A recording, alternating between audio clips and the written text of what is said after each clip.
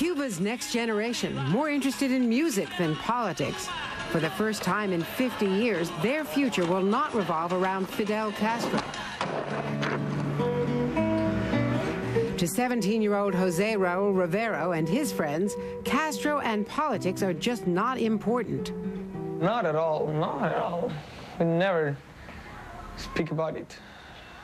We just don't care. But the island's infrastructure is crumbling, crippled by a U.S. trade embargo that has lasted nearly half a century. Let the regime collapse under its own weight.